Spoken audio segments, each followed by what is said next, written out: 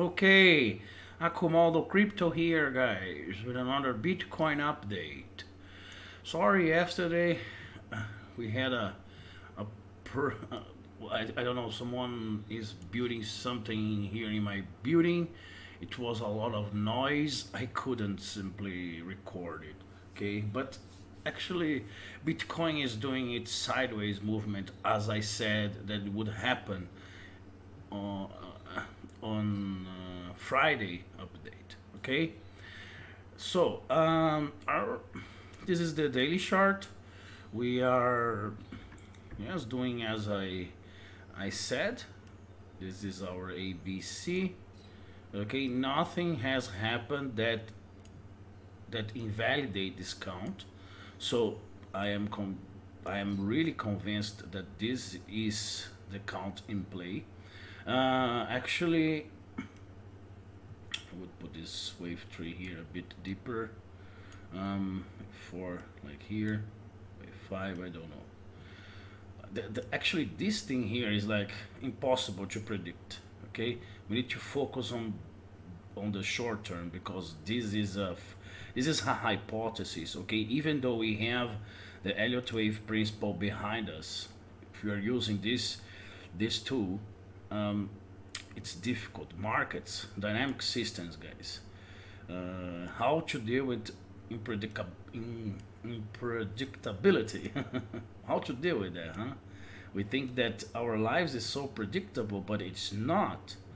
Okay, it's not. You tell me, oh, I don't like Elliott waves because you don't talk about certainties. Yes, of course not. What TA are you following? Because if they are talking about certainties, they are fooling you. Okay, they're fooling you because we need to talk about probabilities. Okay, this is all about statistics. How likely it is that this is going to go down here. We get a lot of pieces of data, a lot of information together to give us confidence that this is the place that Bitcoin is gonna land. It's what we do. But as always, I present different scenarios. That's good. It might as well be the direction. Okay, like this blue line here, guys. Okay, I said this blue line here might contain the whole movement. Remember, I said that we might have an A, B, C, D, E. Okay, we might have a triangle here. Oh, but about this? This is a throw out. Okay, it's okay. Okay, it's or you can say this is a bear trap. Okay. So it's difficult to say, oh, this is definitely a wave 2. It's probable, it's likely to be a wave 2 here. It's likely to get to those levels that I marked here, 6,700, 6,900 at the max here, or perhaps touch the yellow line here. We never know. Okay, we never know. Okay, definitely it's difficult. It's just to say something with a lot of confidence in this market or in any market. Okay, let me see the EMA. Okay, this is the 8th, the 13th. This one I would like to give it a different color. Yes, let's see. I'm gonna take a close look here. Yes, so guys, we have a lot of crosses here. Okay, it crossed pretty much everything. Okay, the 200 EMA is here touching the yellow line. The 100 EMA is here exactly touching the target for a wave 2 here, for the max wave 2. Yes, I think it's gonna descend here. It's gonna probably cross here. Okay, and then we have the 55 EMA for my second target here. You see here the red line, and then we have this huge cross here, the 21 EMA. Now is acting as a resistance. You see, resistance, it touch it. Okay, then we have this doji, it's a doji spinning top. Then we tried again, rejection. Now we tried the remember the blue line here, we tried and we bounced. Okay, and the green line here is the EMA 8th, is acting as a support, and now we are testing the 13 EMA. This is the orange one here, daily. Okay guys, daily. It's fine, everything is fine actually. Oh my goodness, sorry. Everything is fine according to if you like bear markets, because that's what we are now, in a bear market. Not now, for a lot of time. I think I have been calling this bear market since the beginning of the year, guys. It was clear that we would need this kind of correction because of the amount of time that we need to correct. Okay, when we have such a poignant correction in price like this. I have discussed this in detail in previous videos. So let's take a look at the weekly chart, because it's been a while that I don't do so. Yeah? This is the weekly. Yes. You see, okay, nothing much. Let me give you the. Yes, we tried again to break this blue line. Remember, this trend blue line here is an amazing support. It has been tested a lot in the weekly chart. Okay. Not a lot of market acceptance here, guys. So if it goes here, it's easy to break through it, right? Oh, see here, not a lot of market support. Yes, it's difficult. Definitely, it's difficult. If Bitcoin touches the 100 EMA, see this yellow line here. This is the 100 EMA. If Bitcoin touches the yellow line here, it's gonna be the first time that Bitcoin ever touches the 100 EMA in the weekly chart. Okay, first time ever. And by the way, I think we had a cross here. No, we haven't. What is this? No, sorry, not a cross. Let me see one thing here. This is the 8th. Let's take a look at. What is it? Yes, we are below it as well. Below the 8th EMA. So if we touch it, it's gonna be 6,700. Yeah, it's my target. So you see a lot of pieces of confluences, right? One more data showing us that this target is possible. We would touch it, 6,700, and we would get down. Okay, this is the 8th. The green one. You can actually. Those are the values that I use. Okay, pretty basic. Yeah.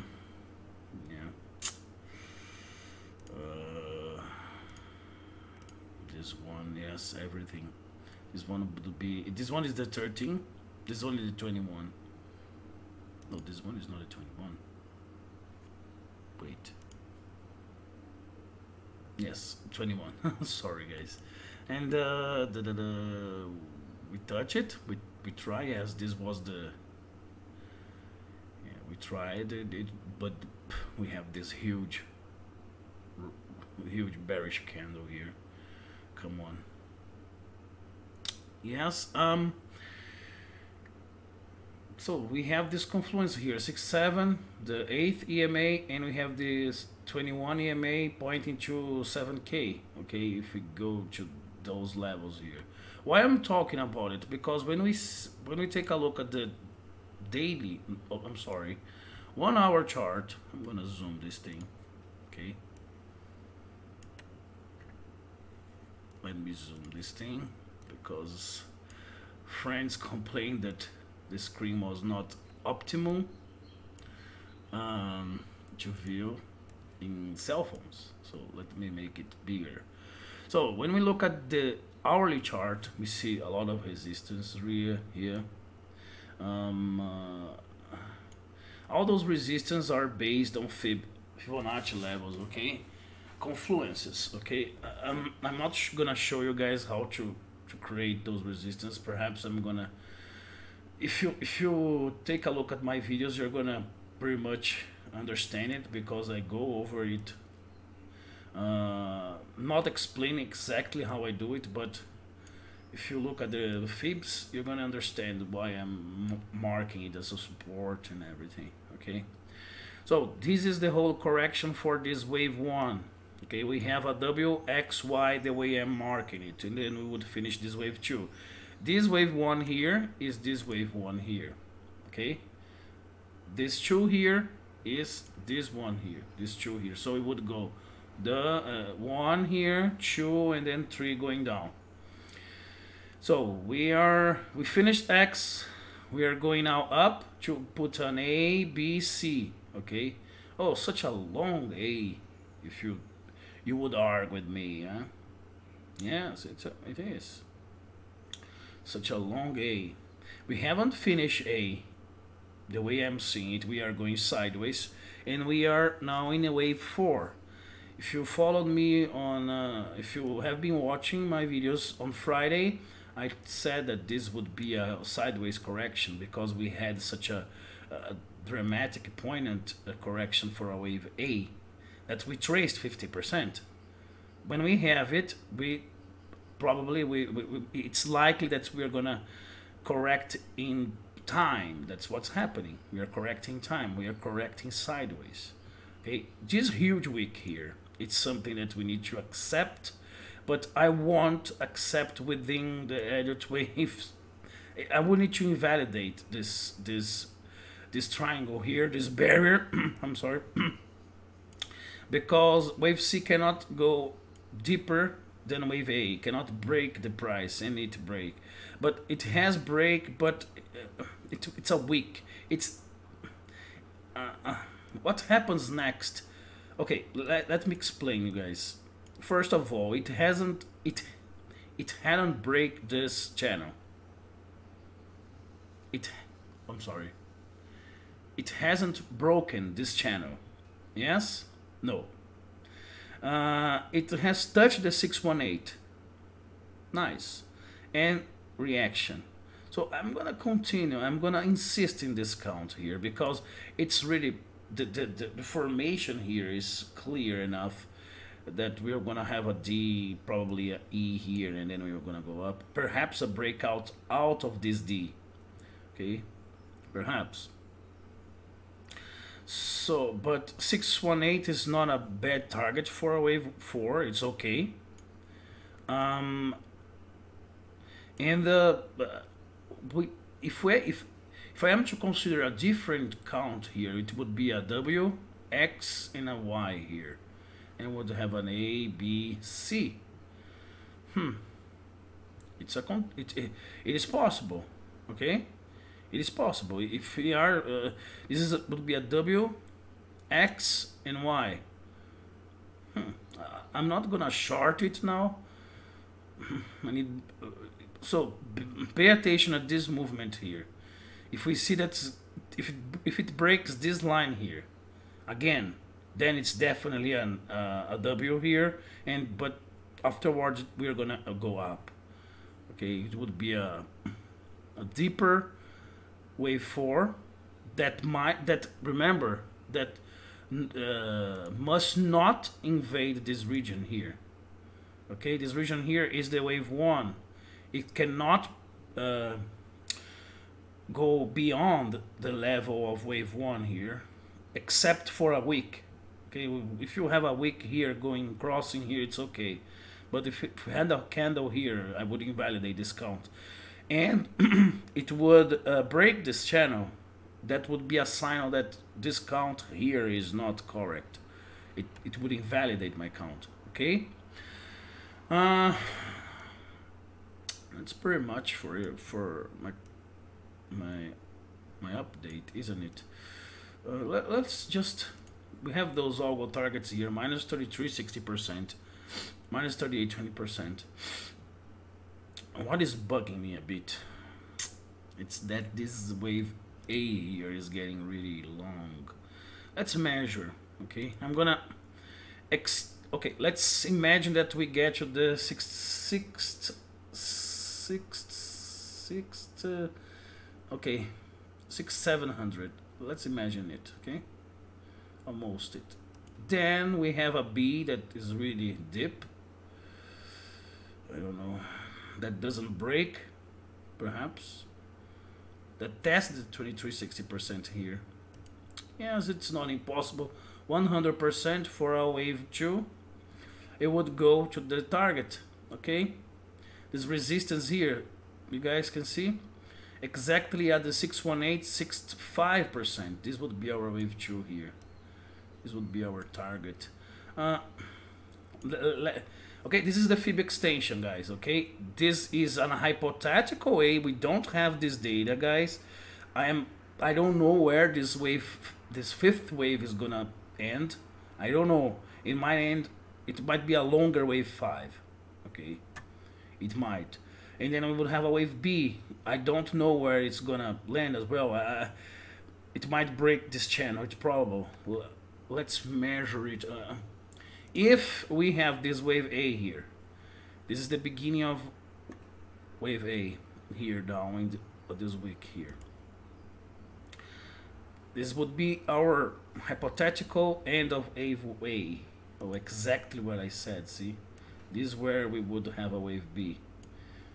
Yes, so yes, that's pretty much